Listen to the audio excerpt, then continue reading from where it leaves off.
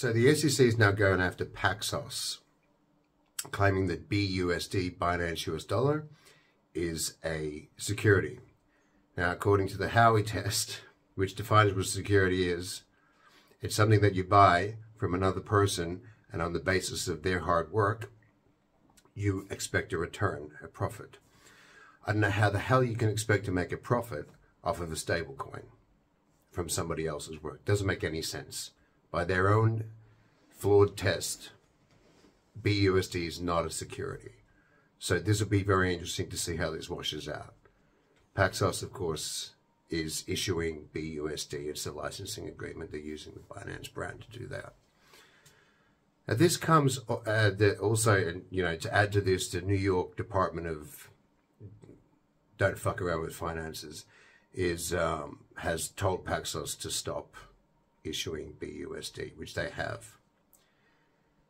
At the same time, Binance is being investigated, or it's under scrutiny for there are not enough reserves to support BUSD or to back BUSD. Now remember, BUSD is issued by Paxos on the Ethereum network, but there is also BUSD on Binance's own chain. So maybe it has something to do with the way they've issued it on their own chain. I'm not sure, but this is kind of a mess. I think the SEC it'll be very interesting to see how this goes. It looks to me like a power play.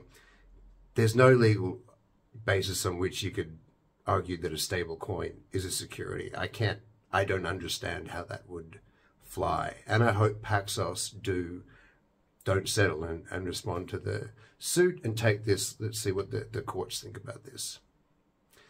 It's the latest crypto shenanigan news.